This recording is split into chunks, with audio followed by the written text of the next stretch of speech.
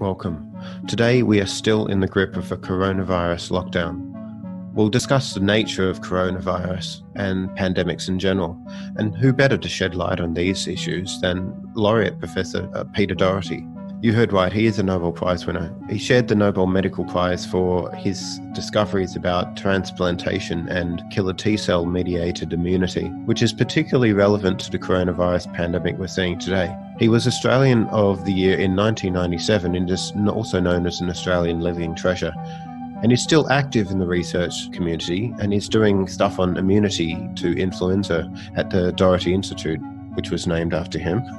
It's a big building right in the middle of Melbourne. He is the author of the book Pandemics, What Everybody Needs to Know, which is the topic of one of our previous interviews, which we did in about 2014. And he also did a talk at the Science, Technology in the Future conference in 2013 on pandemics in the future. Despite his high profile, I found Peter really down to earth and easy to talk to.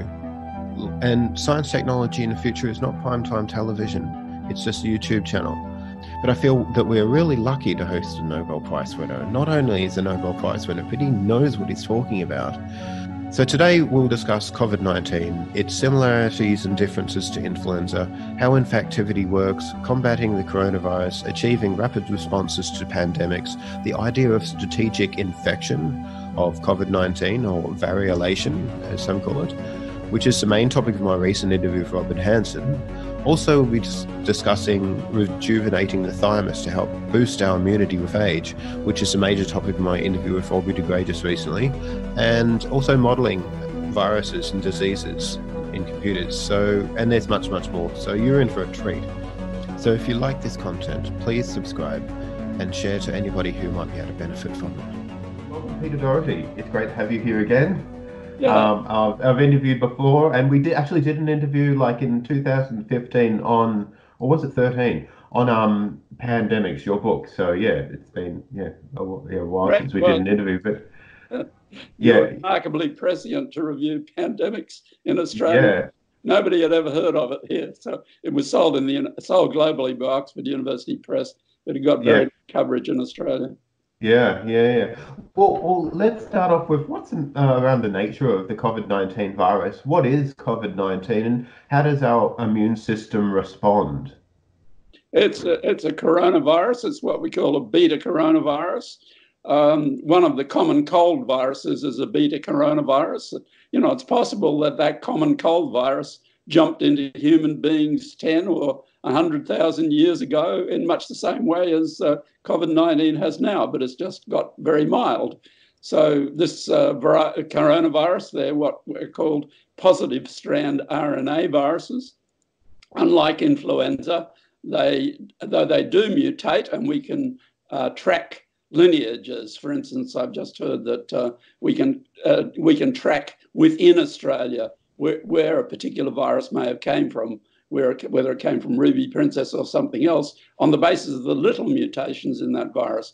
But it's not mutating like flu. Flu lacks any proofreading mechanism, throws off enormous numbers of mutants. And so far with COVID-19, the virus hasn't thrown off mutants which would change virulence or change specificity for neutralizing antibodies, for instance. So it's a pretty standard sort of virus, really. We expect people will be infected, that they will be pretty solidly immune, at least for a few years. But of course, we don't know that because we've only known about the virus for a few months. So long-term immunity is still a question. I think we can make a vaccine against it, but there are some issues we have to be careful of. Right. Is it similar to the SARS virus that seemed to come out of wet markets in China? Yeah, so there are three viruses that are very similar. We believe all three have come out of bats of one sort or another. It seems bats are an enormous reservoir of these things, and there's been a Chinese lady scientist actually who's been looking very seriously at this. There's a lot of really good science going on in the Chinese Republic now, as well as in Hong Kong and so forth. But it looks as SARS, we are pretty happy, came from bats into a little animal called the civet cat, which was then sold through live animal markets. It might have been infecting people for years, for all we know, but it was Chinese New Year and people traveling spread it and so forth. But the only spread outside Asia really was to Toronto, where one guy who was what we call a super spreader went from Hong Kong, I think, and caused an outbreak there. But otherwise, it didn't get into the West. Then there's the MERS virus, which is the Middle Eastern Respiratory Syndrome virus. It's, we think, as a virus that's come out of bats, gone into camels, and then from camels into humans. So I've actually, one of the words of advice, if you're trying to protect yourself, is never kiss a camel. People do kiss camels. This virus is killing 34% of people and infects. And it's still active, but it's only infected relatively low numbers of people. It's got from the Middle East. They have had outbreaks in Thailand and so forth in East and more East Asia, I guess. I'm never sure what East and West is anymore. It's East and West of what, you know? And then SARS killed about 10% of people. This one kills many, many fewer people, but it's incredibly more infectious. The suspicion is that it's come from bats, possibly through an strange animal called the pangolin. But the initial focus of infection seemed to be around the seafood market in Wuhan, which is where the live animal market is. I didn't think at any stage it had come from seafood. We've never had a virus that's jumped into humans from cold-blooded species, as far as I'm aware. And the pangolin, though it looks like a reptile, is actually a mammal. It has scales. Yeah, it's a weird animal. But you mentioned like in 2013 or 14, we had a Science, Technology in the Future conference, and that bat viruses were only recently become aware of. Like the Australian bat, I think it's lyssavirus you were talking about at the time. Yeah. Yes, we've known for a long time that biting bats, particularly blood-sucking bats in South America, will bite cattle and cause rabies. We've known they've carried rabies. Rabies is what's called a lyssavirus. And we've also had case fatalities here of lyssavirus. So we have a virus that's very, very similar to rabies virus in our bats, but it's never made the jump into biting carnivores the way rabies does. I mean, rabies is transmitted by a dog bite or a badger. I'm not sure about badgers, or a raccoon bite would be another one that would do that, or a fox. And so, but we've never had that in Australia. But we have 300 licensed bat handlers in Australia. If you get a bat in your house, you never try to catch it. You call the RSPCA or whatever they're called in your state, and you ask them to find you a licensed bat handler, or ask for contacts so you can get one, because they're all vaccinated against rabies. And people consider that this virus, which is in our bats, is as close to rabies as we can protect with a vaccine. So it's very similar, but it hasn't jumped. This sort of thing is right through nature, actually. All sorts of things that are a potential threat will just sit around and do nothing. Suddenly we've got a problem. That happens with plants too. You can have a plant, say, in the gardens, nothing happens for decades, and then suddenly the damn thing's everywhere and nobody knows why. Yeah. Well, you've written a lot about influenza before. I think it was the main subject of your talk at Science, Technology in the Future. This is extraordinarily infectious, but you were mentioning before that coronavirus doesn't mutate as much. But the coronavirus is as extraordinarily infectious, perhaps even more so. But this is what makes it dangerous. Seasonal flu arises because of mutation. Is that something we don't need to worry? We don't need to worry about a seasonal COVID virus like COVID-21 or something. I think it's less likely, but it's something we'll watch. I mean, the question will be with this virus is, once we've got good herd immunity, that is, many, many people have been infected and recovered, or we've had a very good vaccine, which has embellished and expanded that herd immunity to just about everyone.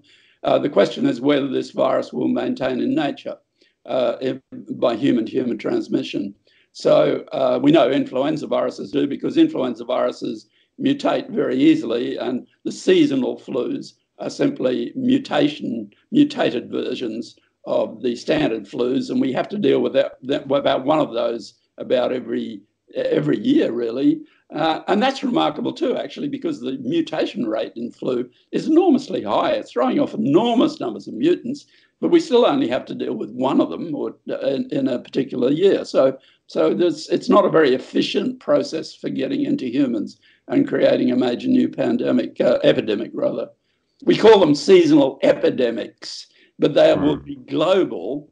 And people in the norovirus field, the thing that causes diarrhea on cruise ships, if anyone ever wants to go on one of these damn things again, they're mutated virus, and they call them pandemics. So it's just a matter of nomenclature. And of course, the pandemic strains of flu are the ones that come in from another species, from pigs was the latest one, or from wildlife or whatever. So talking about nomenclature, what is the difference then between pandemics and epidemics? Epi means like over and above, right? So is pandemics just like a local case of an epidemic? Or?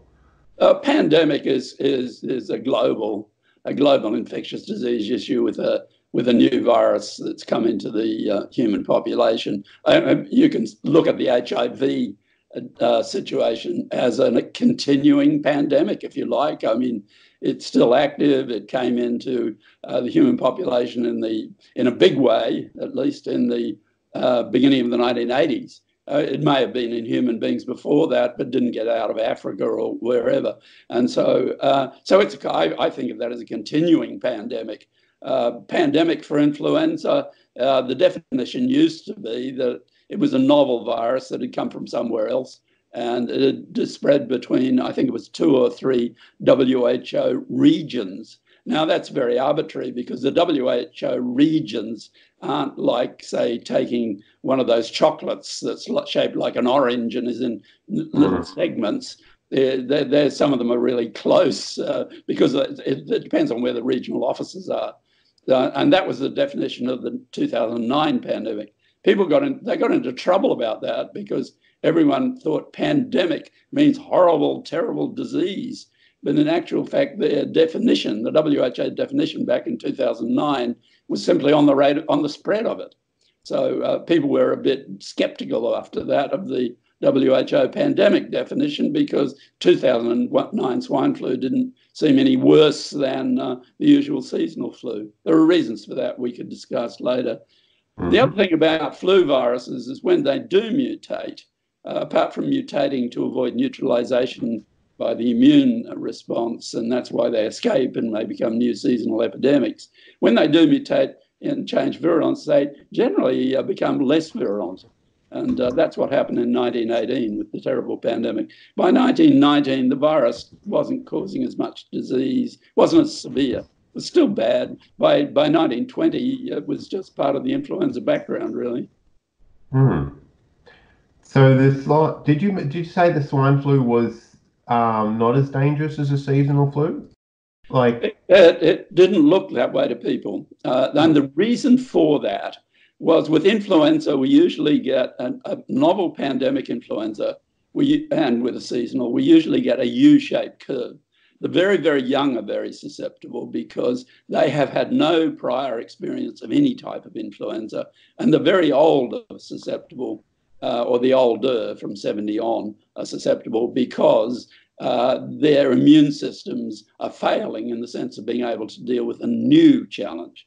But the reason that 2009 one looked pretty mild was the older people weren't affected much. And the reason for that is we had a very similar virus in 1977. So a lot of people have been infected with that virus at the time when they were younger, and they were now seemingly immune to the new virus.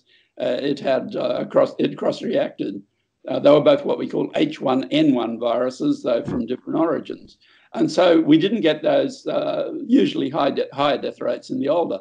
What we did see, though, was it was bad in indigenous communities, as flu virus always is. it always infects and damages our indigenous communities more than it does the broader community. And the other thing about it was putting quite a number of fit young adults in hospital, very sick, some in ICU, some dying, including heavily pregnant women. And that was a characteristic of the 1918 pandemic. The virus, it wasn't a U-shaped pandemic, it was a W. And so it was the very young were very susceptible. Then it came up again for the fit young adults, dropped off again a bit, and then was worse again in the elderly, of course. That's strange. Yeah.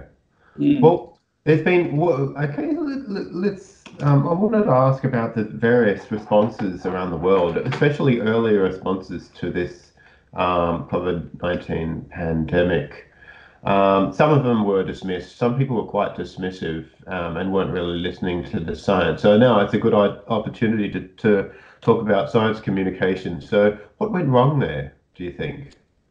For instance, well, we're Trump. kind of all into denial, and it depends how closely you're watching a situation. We really don't want to acknowledge there's horrible things out there that are going to get us, unless it's a horrible thing that a horrible person did. We love to think about bad guys, all these really bad guys. That's why we have armies, because we think we're going to be attacked by really bad guys, but we don't like to think so much about bad bugs. And some of the people who I think are extremely irresponsible have tried to transfer this discussion from a bad bug to bad guys. There's always there was a terrible Hollywood movie called Outbreak, which that absolutely ridiculous movie. But at least one of our major national leaders lives as though he's the personal star in a Hollywood movie, and all you do is rewrite the script if you want to change the course of the problem. Unfortunately, it doesn't work that way. So I think there was a lack of engagement at the beginning. And then we started to see what was coming out of Wuhan, and anyone in the science community who worked on infection and immunity became very concerned. Mike Catton here at our institute, who runs VIDRAL, which is the state virus diagnostic reference lab in Victoria, which is part of our institute. That's why our institute's unusual, because it incorporates the state diagnostic labs for bacteriology, virology, World Health Organization, Influenza Centre, and all that stuff, along with the standard academic department.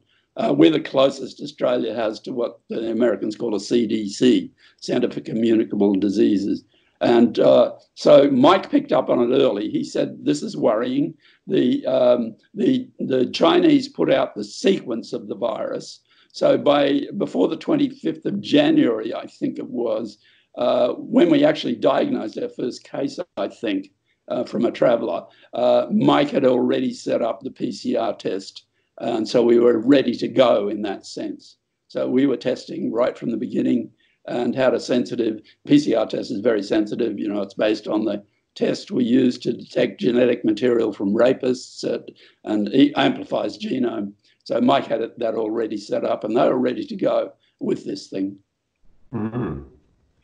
Yeah, you mentioned Outbreak. Another movie that was brought up during your talk at the conference I mentioned earlier was Contagion. But that's a far more realistic film. Is there any other realistic films or shows that people can watch and hope to learn something from, other than documentaries, of course?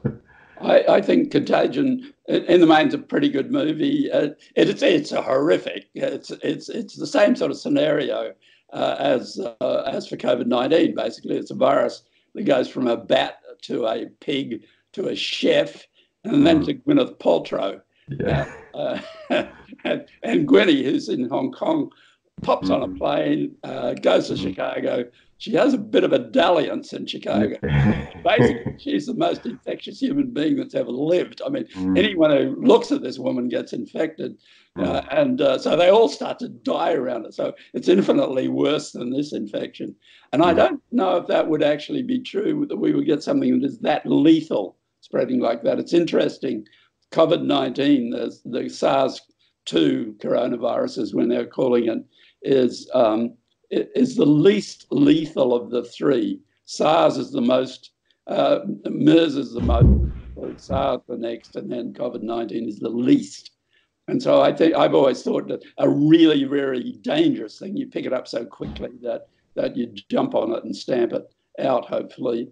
But poor old Gwynnie dies, and she transmits it to, and the health of the CDC officer actually who goes to investigate it. She dies eventually. The one bit about it that's not realistic is they develop a vaccine and they have it out there in about 3 weeks, I think. So, that bit's wrong. But otherwise, the director, I forget the director's name, but he's known for making serious and thoughtful movies, took the advice of Ian Lipkin in Columbia University, who's an infectious disease specialist. And usually I think Hollywood movie makers they're not interested in fact, they're interested in entertainment. But this movie maker was actually interested in trying to get something realistic across. So it was, at the time, the thinking man's horror movie, which meant nobody much watched it really because it was too serious for them to. They want a bad guy, I think. And, we all like bad guys. I like watching murders on the TV. Yeah, it's strange about our psychology how we're particularly attuned to some dangers and pretty bad at detecting others, right? Yeah.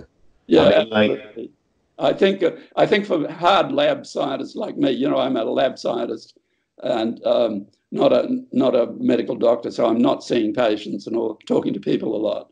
The medical doctors are much more aware of this, but when HIV hit, I think all of us in the lab sciences suddenly started to realize just how very important and actually how difficult the social sciences are. That it's behavior that's enormously important in this and in this disease as well. So that's why they put out those ads at the time of HIV of the bowling ball knocking people down and all the rest of it. They were knocking down nuns and all sorts of things. Well, I remember that ad, yeah. Cowards suggest they were very randy nuns. They were pretty safe, and unless they got a blood transfusion that was contaminated, and our blood supply at least was really quite safe. Mm-hmm. Yeah. Well, I'm just wondering, is there much cause to be really concerned about the COVID-19 pandemic? And if so, is there a fine line that we need to walk on in order to not sort of get people into too much of a panic and act irrationally, but at the same time get people to act really rationally? And socially isolate. And social isolation, and we're all going to get cabin fever if we sit around at home all day. What are we going to do? Yeah, so I mean, the social science is important.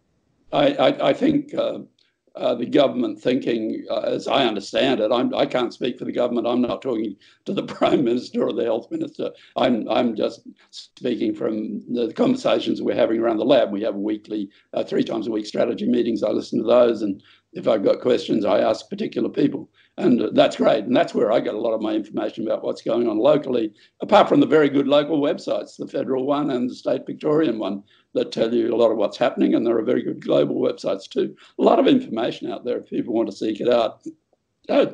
And basically, I think we've done exactly the right thing. I mean, to some extent, people have been frightened by it. They've been seeing horrible images coming across, so they're scared of it, and justifiably so.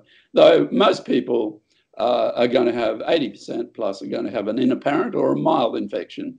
And we know that for most younger people, they're probably okay. We get the occasional death in a child or a younger person.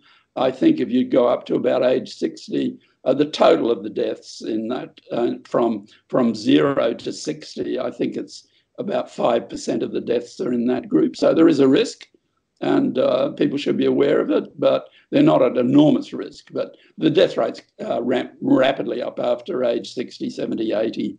And so it's people of my age that are particularly at risk. So the question is, how do we proceed with this? We've been successful, we think. From what we can see, the community transmission rate is very low, and we always thought it was low. We would actually, though people were saying we're not testing enough, we were actually doing a lot of testing, and by international standards, we weren't seeing a lot of infection, even in people who are presenting as coming back, and they had colds and flu and all that sort of stuff. We weren't seeing a lot of positives, about 1%. Maybe it's 2% now in that same sort of group, people coming in to be tested. I'm not quite sure. So we didn't have a community transmission problem going on in the background. I think Europe and the United States simply didn't take it seriously enough. I think there was a lot of community transmission going on, and certainly for at least 6 weeks in the United States, and it's everywhere. If you look at the maps that New York Times puts up, for instance, you can see it's everywhere. And in many parts of the country, it's doubling in incidence, number of cases every 5 days. So it looks as though we've avoided that. We've shut down early enough. We've had some advantages, though people may think we get enormous numbers of tourists. It's nothing like Europe does. And so I think we may have caught it. And we can actually now, because of the little mutations in the virus, not that it's changing virulence or changing antibody specificity, because of those little mutations, I've just been hearing how we can actually trace where a particular virus would have come from. One with a healthcare worker, for instance, Ben Howden was talking about this, where one with a healthcare worker where we know it didn't come from the hospital, but we know it came from a party he went to, for instance. So that's very good. So if you can trace at that level, you can really trace. And so what may happen as time goes by, if we can really, really keep it low, is we presumably they will relax some of the controls.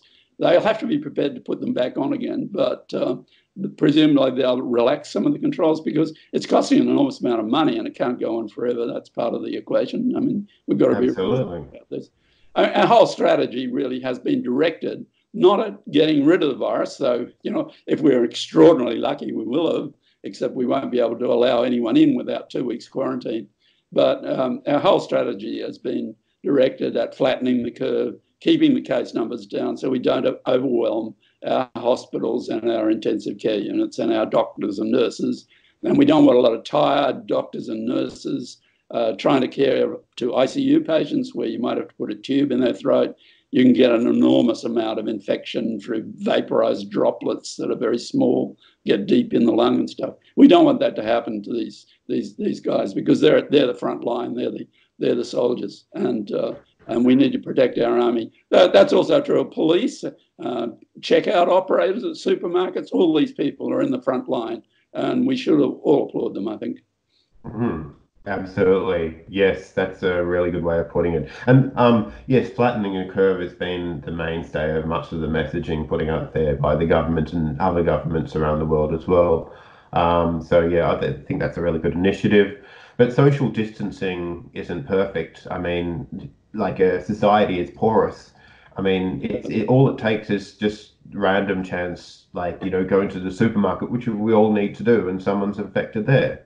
Yeah, people my age particularly are worried about the random chance type of event. Yeah, I'm doing shopping from my home and stuff. The supermarket's been pretty satisfactory. My wife tells me at 7 a.m, if you get there early, all the distancing is all marked out. The numbers allowed in are all marked out. Checkout operators are behind plastic screens. And so if you're wearing a reasonably decent mask, which is probably a good idea in the supermarket, she's made one from a table napkin. You can make I think, actually a mask that in some ways would be better for this sort of purpose from a table napkin that's finely woven. She has 6 layers of cloth over her nose. Her face doesn't. Running around looking like a bandit. No, she looks rather colourful, actually. And it's a rather nice table napkin. It doesn't have anything embarrassing on it. So, and the other thing about that is that when she gets home, all she does is take that off and throw it in the washing machine. So she's not worried about sterilisation. She's only doing this every couple of weeks. So it's I think, not a bad way to do it. And she's not depriving a healthcare worker of a mask, which we're still in short supply. So I think that's the issue. But what could happen with this is if the case numbers really go way down, there are various ways of checking community transmission. One is when you do get a case, then you test very intensively all around that person, all their contacts, people in that local area. And we've now got enough testing capacity to do that. We can now test very intensively in what you might call a potential hotspot. The second thing we can do, and this has been done over the years for things like polio and for the norovirus, the one that causes diarrhea on cruise ships, we can test sewage. And you can pick up 1 in 10,000 positives. So if we went to that and we were testing sewage from particular locations, initially just from the whole of the urban community, but then from particular locations in urban and rural communities through their sewage system, we could say whether the virus is active in that community, because it does come out in stool and so forth, and can be picked up. The genetic material can be picked up. May not necessarily be any much infectious material there, but the genes may be there. And so we don't think stool transmission maybe is terribly important, except maybe in the acute stage. It was important in SARS. We know that from a building in Hong Kong, which had a very poor sewage system, which was infecting people actually because the pipes were all sort of interconnected. Oh, that's interesting, because I watched a video where somebody says that was an issue. It could, stool to mouth, he called it. But yeah, okay, well, it's great. I'm glad to hear that it's not. So let's talk about... Not a major issue. We think the main issue with transmission is droplet inhalation. If you're inhaling, that's why the 1.5 to 2 meter distance, if you're in still air, is important, because, and we also think that, if you did say use the table napkin type mask, we think it might be reasonably good at keeping out, say, 5 or 6 micron droplets. It wouldn't be good for the smaller droplets, but we think it might be reasonably good. So that might be a plus, but you don't need to wear a mask if you're out in clean air, I think, and you're keeping away from people. How you approach the supermarkets and so forth is another matter. It's the ICU docs we're really worrying about, those small droplet-sized particles. And then the other way, of course, you get infected is hand to face, and so that's why that's why there's all the hand washing advice, and then also it can survive certainly 3 days on plastics, cardboard, various estimates from 7 hours to 24 hours, but that would depend on the cardboard as much as anything else. It would also depend on how you did the experiment. If you put the virus on in the usual sort of tissue culture fluid we grow a virus in, it probably wouldn't have survived all that long on, say, cardboard. But if you put it on in mucus, snot, phlegm, that stuff, it'd survive longer, because a lot of viruses will survive much longer in mucus. And it will survive very long if you're shedding any infected cells. That also happens. So you can't really say absolutely, but I'd treat anything you bring into the house. When there's a lot of infection around, I'd treat anything in the house you bring in as potentially could be infected. So, just be careful the way you handle it at that stage. But if you set a plastic bag aside for 3 to 5 days or something, it's probably fine.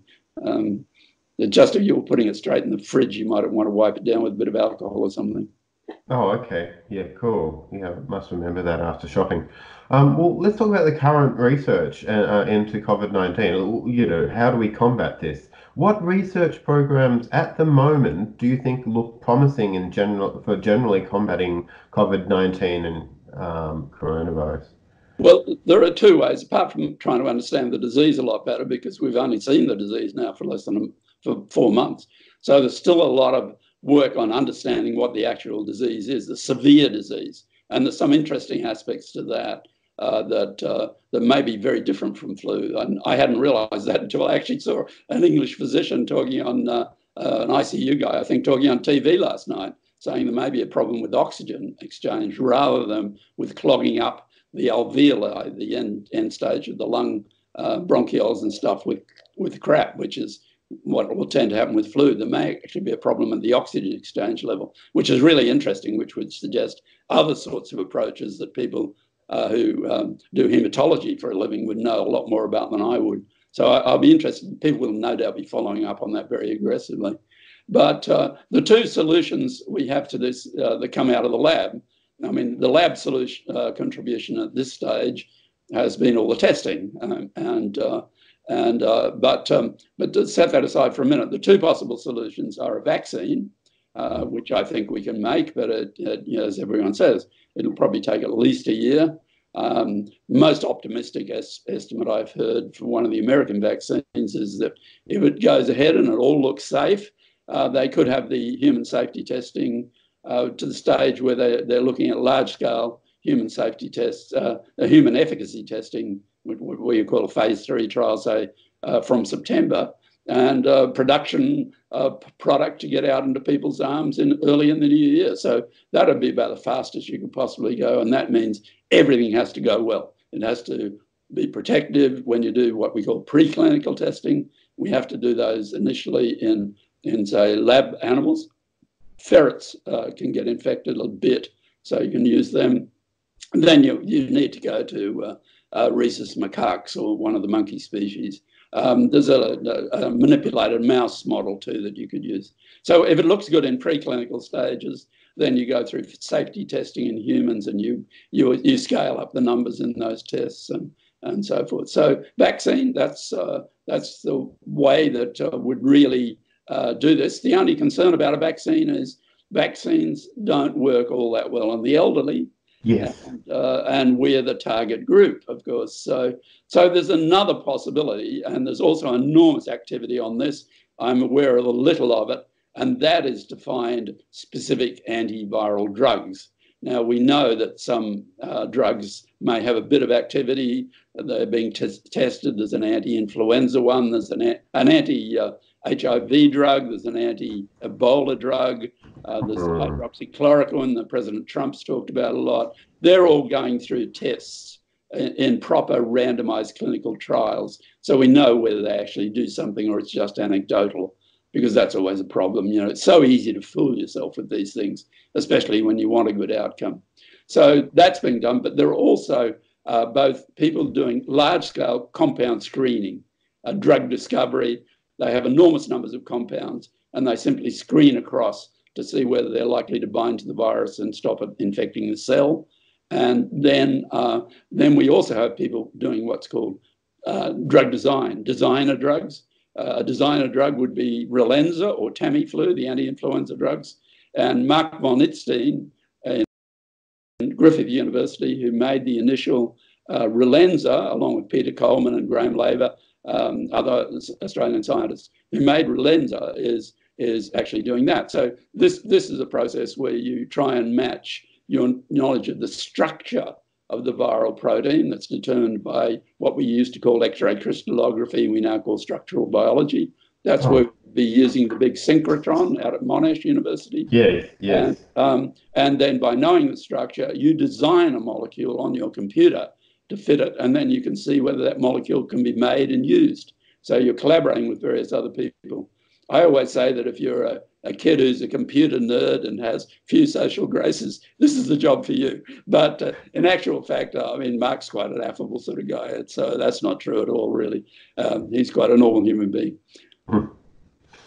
So the point about the drug that I want to come to, is these drugs can be used to treat and get rid of the virus in an infected person, but they can also be used for prevention or what we call prophylaxis. So what you would think of there's a drug called, I'm forgetting on the name of the drug, but it's actually 2 anti-HIV drugs, anti-AIDS virus drugs. And what happens is that people who are at high risk, which means their behavior is high risk of contracting AIDS, can take this drug every day because it's the same virus that's used to treat. So what you could do for the elderly is have a drug like that, which they would take every day and just stop them getting infected. And of course, most of us are doing that for blood pressure or cholesterol. Everyone in the HIV community is taking anti-HIV drugs if they're positive, which keeps the virus down. So there's nothing very remarkable or revolutionary about this. We would just have to get those drugs through and safety tested to make sure that they're okay to use in humans. it could be a lot more straightforward actually testing a drug than a vaccine, because we can test the drug for efficacy, and in severely afflicted people, you can always go a bit further with someone who's very severely compromised by an infection, for instance. In testing, you can take more risk because they're likely going to die anyway. So it's easier to get approval because everything has to be approved. Nothing gets put into humans without approval. Yes, interesting. Wow, a lot to think about there. But well, what about rapid response? I mean, like at the moment, like we could have, if we had have been able to detect it, we could have actually achieved a rapid response if we had the technology, the know-how. You mentioned H7N9, I think it was, during the and seed stocks, and where you created a great deal of seed stocks that would be ready and prepared to boost into a vaccine if there was a scare given a certain like a virus. Was there anything done with coronavirus in this regard? That's the issue. You know, with flu viruses, when a novel flu virus comes along, we can go fairly quickly to a vaccine because we've got all the strategy and the safety testing done for other flu viruses. So the general attitude of regulatory agencies like Food and Drug Administration in the United States, our TGA, the Therapeutic Goods Administration, is that we can go forward quickly with these because we've got so much experience with flu vaccines. With H7N9, this was a virus that came along, I forget exactly the year, 2017, I think. I'm not sure, but it's one of these viruses that jumped from chickens into humans, like the original bird flu, the H5N1, and it was killing humans, particularly older people, as flu viruses do, particularly older men, in fact. And so we were very concerned that this might jump into humans, but after the big bird flu scare in 2005 with H5N1, we just got ready to go if we needed to without producing a lot of product. And we didn't have to do it. It didn't make the jump. It didn't start to transmit between humans. It was just bird to human. So that you can interrupt fairly quickly. You get rid of live bird markets and so forth, and you make sure that people, particularly in urban settings, are not handling live chickens that can catch this. So that was handled, as was the H5N1 earlier. And so we can do that with flu quickly. Well, in hindsight, it's a pity we didn't go further with testing the candidate SARS vaccines that were being made, MERS vaccines. Some of these were giving a bit of safety signal. There were a couple of vaccines that signaled that maybe they made even the disease worse in monkeys. So we wouldn't want to go on with them. But there are other ones that looked as though they were fine in monkeys. And it would have been good, actually, if some of those vaccines had gone into people to check they were safe, because we'd probably be able to use that as a background for this virus and go ahead. But perfectly naturally, the vaccines were dropped because there was just no SARS threat anymore. The virus wasn't around. There was still work going on the MERS virus. It still ticks away. It's still there. And I think there were over 200 cases in 2019, but that was worldwide. And and what did happen was that some of the people who've been looking at this a lot, for instance, like Bill Gates's organization, that's been doing a lot to combat these diseases where the funding isn't there to study them because they're not an immediate threat. And from the pharmacology industry, pharmaceutical point of view, there's no income stream that would come from having the products. But they set up this pandemic vaccine preparedness fund. And that's the fund that for 2 years supported the research at Paul Young and his group at the University of Queensland, whose protein clamp vaccine. They supported the research on developing the basic platform, which is a platform that keeps the structure of the virus protein in good shape, because we want that for a good antibody response. And that vaccine that was supported by CIPI, I think it is, I always forget acronyms, for 2 years, is now in trial in the big CSIRO animal lab at Geelong. And the CSIRO is producing a lot of that stuff. and we're doing a lot of the lab testing for them. So that's the first Australian vaccine to get off the ground. There are other candidates being made, including in our institute, of different types of vaccines. The Americans already have an mRNA vaccine that's messenger, it's genetic material to make protein. They put that into arms of people some time back now. So they're pushing on fast with that. I think there are something like 60 vaccine candidates in various sorts of testing at the moment. And the question is how quickly we can bring forward a safe vaccine. So the International Fund was good for that. I think now what we need to push for after this is over, keeping up that strategy and maybe funding it a bit better for other potential threats. And the other thing we need to think about is maybe having a similar thing for drugs, antiviral drugs, because the Relenza and Tamiflu and Laminavir and all these drugs against influenza neuraminidase work across all the influenza viruses, seasonal viruses, pandemic viruses, and influenza B viruses, which are a different type of influenza virus that's maintained only in humans. All those drugs all work against the whole class of it. So if we pushed ahead with an anti-SARS drug that blocks some part in the pathway that was shared with this virus, we'd be in a lot better shape for therapy. So I think we need an international agency paid into by government or whatever, philanthropists, to fund long-term drug research into classes of virus that are a potential threat. You might think, for instance, about the Nipah virus, which is a virus that jumped from bats into pigs into people, different type of virus, but it's been circulating a bit in Southeast Asia and up as far as India. And so that class of viruses, I think we should think about blocking drugs, because as our population grows and we clear forests and all this sort of stuff, and we have this rapid travel all around the planet, we're going to always be at risk of these things. And 1918, we didn't get the virus in Australia till 1919, had to come by ship. So that's what protected a lot of people. Mm-hmm.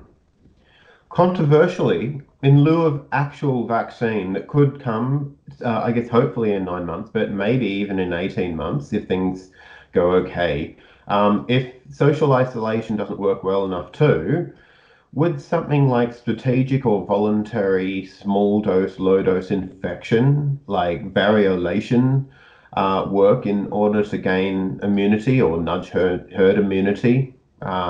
Is that something that we should be considering? Well, let's tell people what variolation was. Variolation comes probably about 1,000 years old or more. It was first done by the Chinese. And what they did is they took, smallpox was a terrible scourge. To kill people. It disfigured the ones that survived. Never wiped humanity out. I don't think it's likely that an infectious pathogen would wipe out humanity, but certainly COVID-19 won't, because 80% of people are fine. But what they did early on in China was they took a bit of smallpox material that causes pox on the skin, and they snuffed up people's noses, or they scratched it into the skin, depending on where it was done. That sort of caught on in the Middle East. What they did was do this in young children. Young children had a good immune response. They generally survived smallpox. So what you were doing essentially is giving them smallpox and they survived. Whereas if they got it when they were older, they'd have a much worse disease. We do the same actually with measles and mumps. The vaccine we give to kids is very safe, but mumps particularly in older men was a real problem. Terrible disease, and hospitalized people for months or so, and big problem with militaries during World War I and World War II. And a lot of men may have been left sterile by it. So it's not an unthinkable thing. So what happened then was the Chinese practice of infecting people with smallpox caught on in the Middle East. And a very feisty English lady, Lady Mary Wortley Montagu, who was married to the English ambassador to what's now, I guess, Iran, those countries. Persia, the plenipotentiary. He was the plenipotentiary. I'm not sure what the difference between a plenipotentiary and an ambassador is, but that's what he was. She took the practice back to England, interested the local doctors in it, and Edward Jenner, the physician, was a variolator. He was scratching smallpox into young people's arms. And of course, some kids did die from this, and so it wasn't totally innocuous. And it got across to America too. It was a doctor called Boylston who took it up there. If you're ever in Boston, if you know Boston at all, Boylston Avenue is named after him. It's right in the center of Boston. So then Edward Jenner, though, realized that milkmaids weren't getting smallpox. And he reasoned that the pox virus on the teat of the cow, cowpox, was actually protecting the milkmaids, that they were getting infected with that, even though we didn't understand infection at all at that stage. So he took some of the stuff off the teat of the cow, scratched it into the arm of a small boy, and then gave him smallpox. And it's a bit hard to get through an ethics committee now, but and that's where vaccinia came from. So vaccinia, vaca is the cow. So vaccination, it refers to cows. So the anti-vaxxers of the 19th century all drew cartoons with people with cow horns coming out their head, or people turning into cows by being vaccinated with cow virus, which of course is totally absurd. But the way it was done, they grew the virus in the skin of a cow and a calf. And basically, if you look, you can see some engravings of this. People in the late 19th century, fashionable Parisians coming into a tent set up, I suppose, in the Bois or somewhere, with a calf tethered outside, where they took the material from the calf, they scratched it into the arm of people. And that's vaccination, or vaccinia. That approach, with a bit of modification to grow it in cell cultures as well as in cattle, was used to eradicate smallpox, and we've eradicated it. Now, one of the vaccines that's in test at Geelong for a British group from Oxford is what's called modified vaccinia ankara. This is a very mild vaccinia strain where they plopped a bit of the coronavirus genome into the vaccinia, and they're using the vaccinia to vaccinate people. So you could be variolating MVA, or vaccinating people with MVA, scratching it into the arm. Now, that's the way people of my generation were all vaccinated like that, variolation or vaccination, scratching it into the arm, and it would come up as a little pustule or nodule, and then go down, and we'd be immune.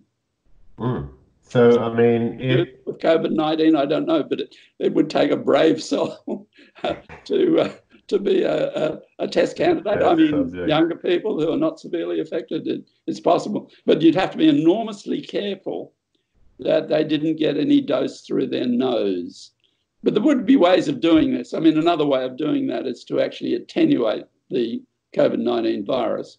And by attenuating, you would actually knock out some of the genes that allow it to cause disease and allow it to multiply a whole lot.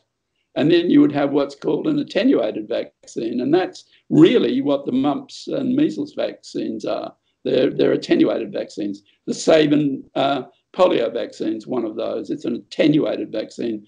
They were just weakened decades ago, in a much more primitive way, by passaging them through tissue cultures.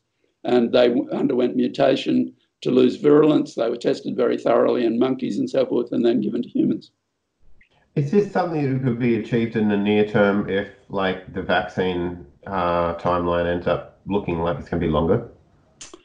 If it was an absolutely catastrophic situation, if it was like the situation that's depicted in Contagion, where, everyone who's within 100 feet of the virus gets it and dies, yes, it could be reasonable. But I think with a virus where 80+% of people are definitely mildly infected at worst, or sort of not sick enough to go into hospital. More than 80% are not sick enough to go into hospital. I don't think you would take risk with that. I mean, the thing about a vaccine is you have to give it to large numbers of normal people. You can't take risk with vaccines, and you can take risk with end-stage therapy. If someone's very, very sick and you've got something you think might work, you can try it pretty easily. People will approve that, especially if it's a drug that's approved for use in humans for some other purpose.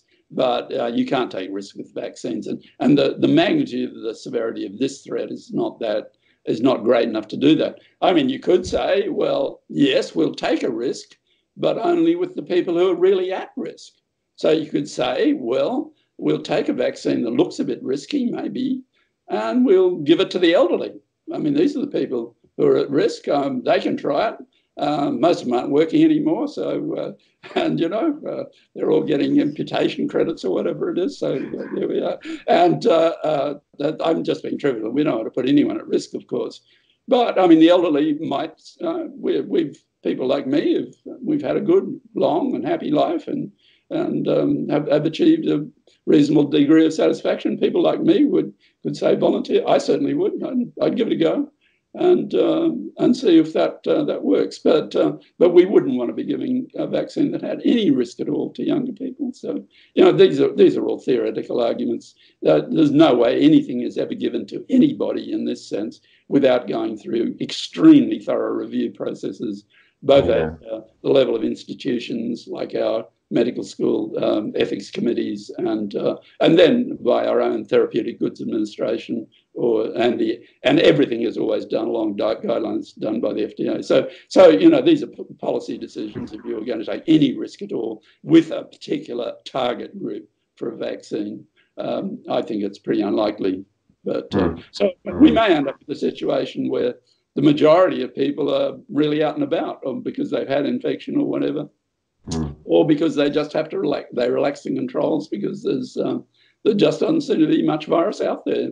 But people like me will still have to be very careful. I just want to ask a couple of questions about the future and looking ahead quickly. Now, I don't know how popular rejuvenation biotechnology or regenerative medicine is really outside of futurist circles, but one thing I find fascinating is some of the research being done about restoration of the thymus and somehow stopping the lymph nodes from blocking naive T cell production. I'm not sure if you've heard of him. I'm not sure if I've got the details right, but Janko Nikolic Zudgic from Arizona, I think is. Yeah, I know. Have you heard of him? Yeah, no, that's perfectly feasible. It's been talked about for generations, and we've done the experiments in mice for years. People have done experiments where they transplant young thymuses into old mice and all that sort of thing. So we're good at transplanting. And so there's been a body of research on that for decades. And but of course, the immune system is not the only thing that goes wrong in old people. I think the problem for us with the elderly, we can keep people alive if they don't have functioning immune systems quite readily, really.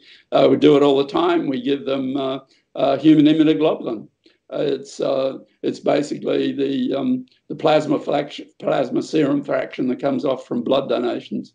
And CSL, which is an Australian company, of course, is a leading Australian blood products company, and this is one of the major blood products. So we can give people passive immunisation with immunoglobulin. They need to be injected every month or so, I think it is, or maybe more frequently. I'm not sure, because there's a half-life for the antibody. It sort of washes out in the blood. But we've got all sorts of people protected in the society by that. That's why we don't have to put kids in who don't have an immune system in a bubble anymore. We can protect them.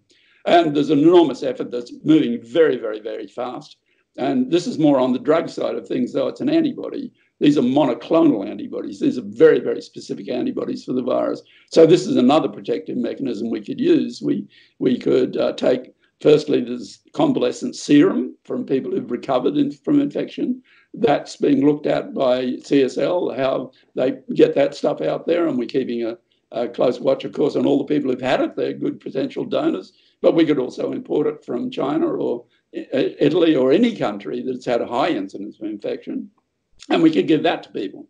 That would protect the elderly just as it would protect the vulnerable who have diabetes and various other problems which make them much more susceptible. And we could add to that, as long as we are sure they're safe, monoclonal antibodies against the virus, and we can manipulate those monoclonal antibodies to remove one of the potential dangers of antibody, and that's what's called immune enhancement, where the bit of the antibody molecule, if you think of an IgG, an immunoglobulin G molecule, it's on a Y shape. So two arms of the Y, if you think of antibody binding to a protein as a lock and key mechanism, two arms of the Y have the same key on, but another part of the third part of the Y actually sticks to a cell called the macrophage or monocyte, which has the job of mopping things up in the body.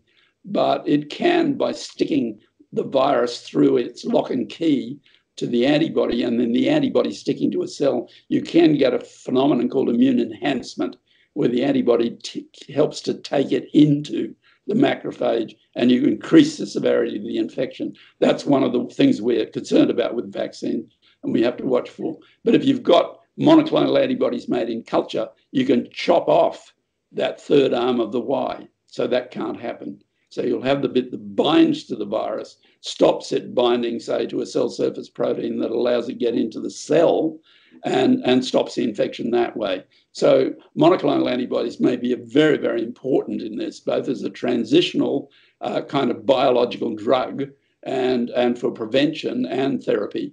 And in the long term, may be added to the human immunoglobulin we normally take to protect the vulnerable. So we've got an incredible armamentarium of modern science that none of this existed in 1918. And this virus is not, I think, going to kill as many people as 1918 flu did. And basically, that armamentarium, though, we have to take a little time to bring it into actual use. And most of the delay really is not in producing the stuff. This stuff's being made already, the monoclonals, the drugs and stuff, but probably making preliminary drugs. The long-term problem is in two things. One, it's in testing for safety, and the other one is in ramping up production to get a lot of doses. Now, someone said about a vaccine, well, we're going to need 8 billion doses because we've got 8 billion people. No, we won't need 8 billion doses, because by the time we get around to the vaccine, you might think probably half the people on the planet have been infected. And hopefully not in Australia. We may have shut it down. But if half the people on the planet are infected and we test them and they've got antibodies, well, they don't need a vaccine straight off. And then, of course, the younger people anyway are relatively protected. So if you're prioritizing the vaccine, the very first people to get a vaccine or any protection would be healthcare workers, frontline personnel, Indigenous communities, people who are at risk from intercurrent problems like diabetes, and I guess in the end analysis, older people from 60 on. So anyway, but they're all policy decisions. Now, Caucasians seem to have like a genetic variation, A2, I think you called it. Is that something that we could like confer onto other people through some sort of somatic future gene therapy program? A2 is a major histocompatibility complex protein. A2 is one of the molecules. These molecules present little bits of virus to the other arm of the immune system, the cell-mediated immune system, the killer T cells. My colleague at the Institute, Catherine Kizieska, works on this. That's what I worked on for years. That's what I discovered. We discovered part of this story way back, and that's why I got the Nobel Prize. And so A2 does seem to confer some resistance on Caucasians against flu strains because it presents a peptide. A2 is very common in Caucasians, and it presents a peptide which is cross-reactive between a lot of the flu viruses and gives us some background immunity. T-cell immunity doesn't give us this kind of sterilizing immunity we can get with viruses because the immunity has to be recalled from what we call immune memory. Now, we're getting a bit complicated here, I know, but I'm afraid immunology is a complicated subject. but that can confer a degree of protection. And Catherine did beautiful work in collaboration with a wonderful group at Fudan University in China during the H7N9 incidents of several years back, examining the cell-mediated immune response and showing that the capacity to make rapid cellular immune responses, which presumably indicates cross-reactive T-cell memory, was broadly protective, even in people who were hospitalized. Those who had a lot of those cells did well. Those who didn't did badly.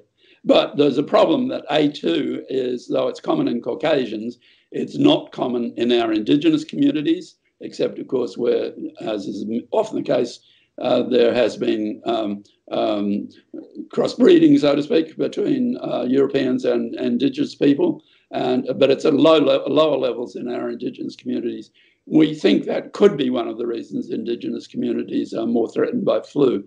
Now, I don't think we know about a lot about that yet with COVID-19 and the coronavirus, but that's one of the things that Catherine's lab is working flat out on, and there will be other similar labs across the planet who are doing this as well.